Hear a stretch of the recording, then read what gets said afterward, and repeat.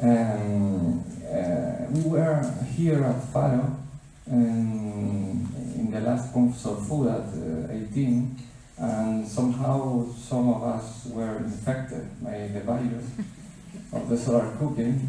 So when we went back to the university, we thought that we must do something about solar cooking. So as we usually do some kind of, we do thermal modeling and we do some experiments, say, well, why don't we try to put something into solar cooking? And what we felt is that there was a lack of values about the thermal performance of those kind of solar cookers, which are very simple, very effective, but we really didn't know what are their thermal parameters. We wanted to get repeatable results, robust results, so we worked in thermal modeling and also in the experimental approach, which is very, very important. Is the approach that Xavi has described, and also this. In the Raytracing Optical analysis, we think of it as a kind of a support tool. It's what we want to understand the experimental results. So let's move on. We used this tool. It's the National Renewable Energy Laboratory in the United States. They have a tool. It's called SolTrace. It's a ray tracing code for complex solar optical systems. Usually it is used for concentrating solar power, but you can use it also for modeling a general optical system. It's the case of a solar cooker. Like this is the funnel solar cooker. It's an interesting tool because it's an open source tool and it's free to use, so anyone can use it. Then we create the model. The model of a solar cooker like this has several pieces. We have the panels. The panels are quite simple, but you have to put in the space, in the correct position, the correct angles. And we also have the pot. It's clear there what this is, and also the glass shell around it. So we can type all that data into the SolTrace model, and also we did some scripting in order to do some parametric analysis, in order to change quickly things. But you can, at a first step, simply type all the information, all the geometrical information. And then, once that you have the model, you can actually do the ray tracing. You can generate a large number of rays, and you can follow all the interactions with the system. You can follow all the reflections. You can follow how many rays are being absorbed in the different parts of the cooker. And there in the picture you can see some rays trajectories. The red ones are rays that are going outside of the cooker because the cooker is not a perfect geometry. And only there we see 100 rays. Usually the simulations are made with around 10 million rays or so. It's enough. Then, in order to do some analysis of the the optical efficiency, then we have to define two important angles. We have the sun azimuth angle related to the bisector. We take the bisector of the funnel as the reference, it's a reference line or reference plane. So we have the sun azimuth. We can keep it by tracking, by following the sun. We must keep this that deviation quite small, but we wanted to know what happened if we keep the funnel still and then the sun goes on. And then the other angle important is the sun elevation angle, but related to the bisector. Our funnel has an elevation angle if you put it flat on a surface of 40 degrees from the horizontal. So it seems that the optimal, at first you can think that the optimal elevation angle of the sun is 40 degrees. Later we will see if that is true or not. And then it's negative if the sun is lower and positive if the sun is higher than 40 degrees. Then we made a lot of simulations changing those angles, and we can create something like this, which is a two-dimensional map. Then in this two-dimensional map, we have the optical efficiency, is the power absorbed in the pot over the power on the aperture area. In this first simulation, we think we pass perfect optics. That means that we have panels with 100% reflectivity. The glass cover has 100% transmittivity, and the pot has 100% absorptivity. So the results here are just geometry. So no rays has been, the rays is not absorbed, the ray is not absorbed any place, it's just geometry. So you can see the first important thing is that there is a peak, but the peak is not in 40 degrees elevation.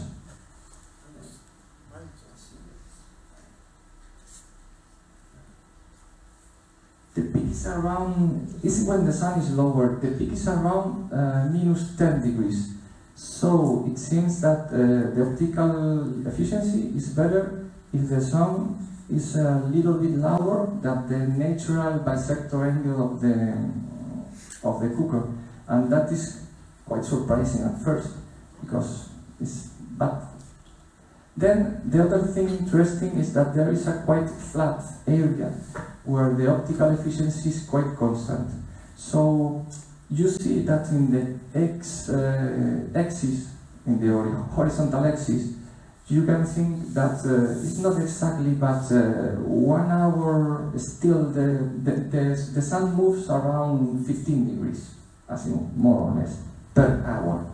So 5 degrees is 20 minutes with the cooker still. So there is it's not very sensitive. You can, if you reorient, if you track the sun each 20 minutes, it should be enough, should be. And another interesting thing is that we have at peak 60% optical efficiency. So 40% of the rays are just jump out of the funnel.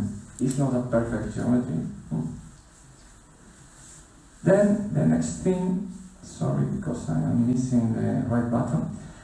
The next thing we did is to put non-perfect optics. We put a reflectivity of 85%, transmittivity of 85%, and absorptivity of 90%. These are typical values. We don't know exactly the number, but they are quite a reasonable number. And in this case, we see that the optical efficiency, of course, is reduced. Now we have only 36% at peak. The next thing that we did was to take into account specular errors. So, as the geometry is not perfect, the geometry is not really perfect as specular. So we can define a specular direction. It's about, here I'm going to present only for 104 milliradians, it's about 6 degrees. It's defined if you think that the errors follow a distribution, a Gauss distribution, and you have this 6 degrees is the standard deviation of that distribution. It's a way of modeling the specular error. It's quite not very good quality. In this case, side by side, in the left is perfect specular, and in the right is not very good specular. So it's not very sensitive. You see that from 36 we pass to 34% in the optical efficiency.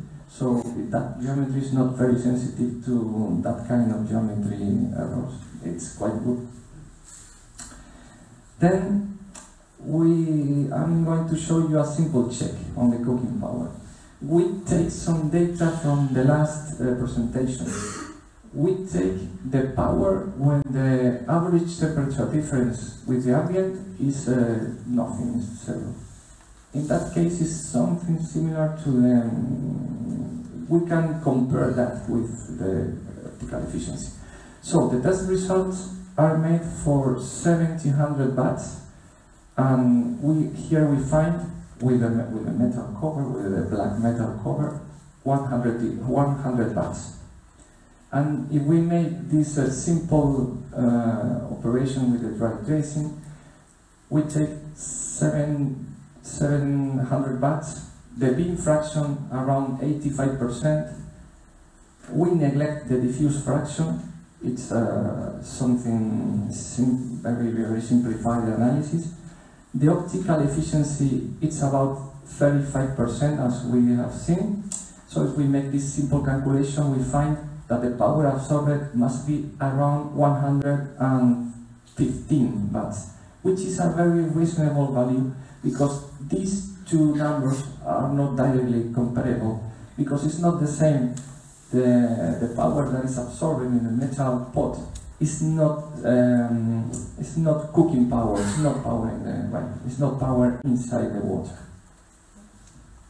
But they are numbered in the same order of magnitude, and that is good.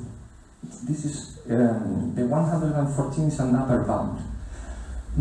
So our conclusions and perspective. We have found out the optical efficiency is around 35% at peak, more or less. And the sweet spot is quite wide. So it's located about 10 degrees below the bisector envelope. The specular errors do not reduce much the efficiency of this design. The Raytracing results are compatible and reasonable. And we have found that the Raytracing models support our understanding of the experimental results. We think of doing many more research using this model and others. You see here, for example, the transparent lid, and we can change the elevation of the receiver, the configuration of the cooker, and so on and so on. One interesting thing about this tool is that it's freely, you can use it. In the future, we're planning to make it available to anyone that maybe can do their own research about solar cookers in a near future. We hope so. So this is all, of course.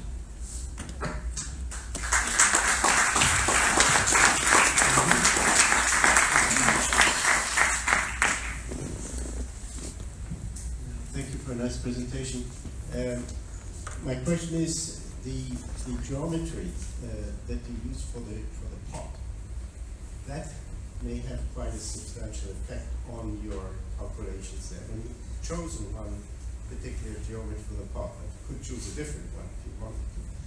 That's one. That may affect the results. The other is, what is actually the concentration ratio that you have? You have an average of 0.55 square meters. What is the surface area of your cooking pot? And the ratio will give you the concentration ratio. Right. Thank you. Well, I agree with you. The geometry of the pot has some influence. We have used the same geometry of the pot that we are using in experimental tests. It's quite standard, but we are planning to change in order to evaluate the impact of. And about the concentration ratio, honestly, it's a number that I did, but now I don't remember. We have but we can do. I can do, and I can tell you. I don't remember. It's not very high, of course. I don't remember that number. I can do it, and I will tell you. Sorry. Thank you, nice presentation. I would like to give a recommendation for one of your future tests. You should use a transparent pot with a dark bottom. and you should let the radiation go through the water on the dark ground, and you will find you will get much better efficiencies, because all these effects of the surface of the pot overheating, radiating, are in the inbuilt water. And also, if you consider the different wavelengths of the sun, you find that the infrared part beyond 1.1 micrometer is directly absorbed by the water. That means you have do it. I will be interested to see the results. Okay, thank you. You mean transparent pot, but not the lid, but everything but the bottom? Only the bottom black. Right. Because you show this pattern in which you have roughly 40% of the radiation in a more or less diffuse distribution. And this should reach the dark bottom of the pot. Yeah, there are some scientists like you and also solar cooker designers in the United States who would be really interested in sharing information with you. Do you have can you provide a contact information? Yes. So they can reach you? Yes, yes. And do you have a website with this information, or? Not yet. Okay. We want to. We are just beginners in this, but as we will progress, we plan to make it all data available, and we plan to put some kind of website with the data of all the testing and the models and so on, in order to support other people. Can you provide an email? Yes, No? of course. Thank you.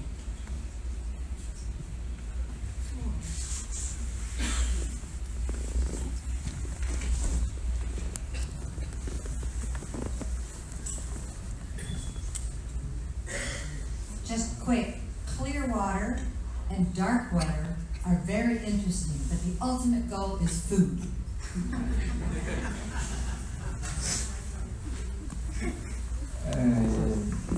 Yes, but it's more easy to work with water than food. It's easier to understand the results.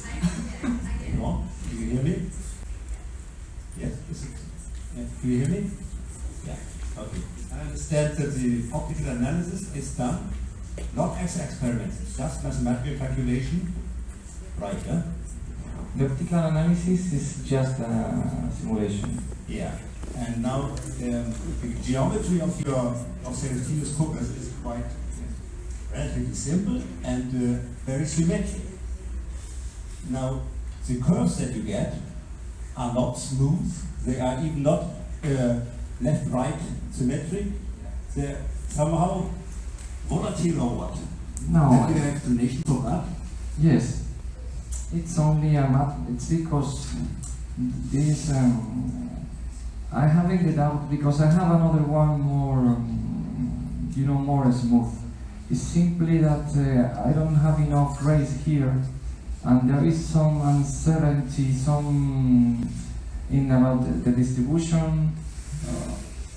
If you don't have enough rays, you can find that maybe a few rays in the right, more in the right than in the left, can lead you to something that seems to be non-symmetric.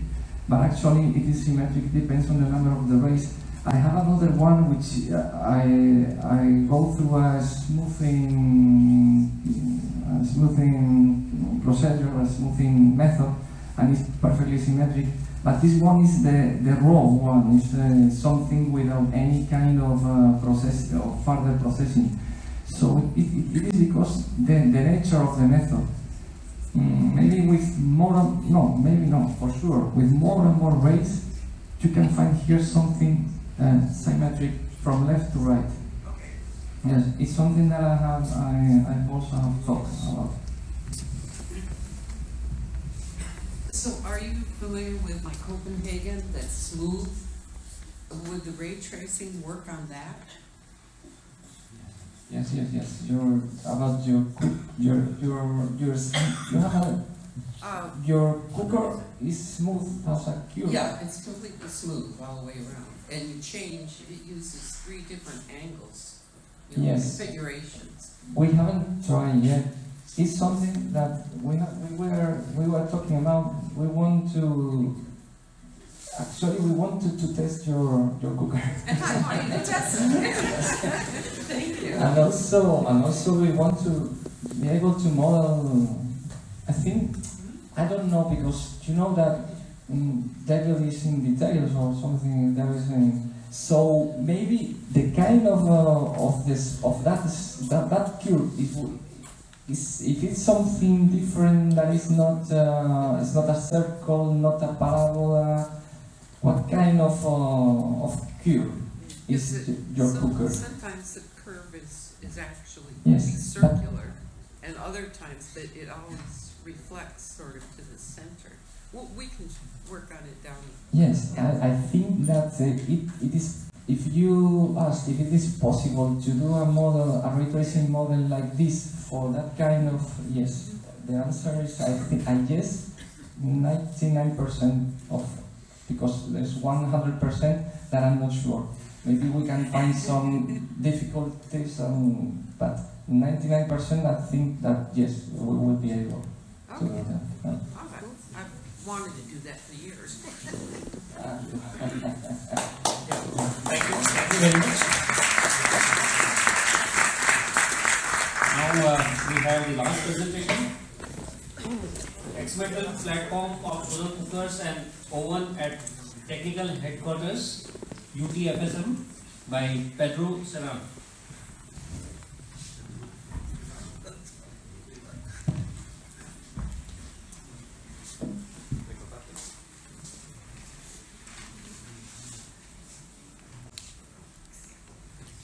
Okay.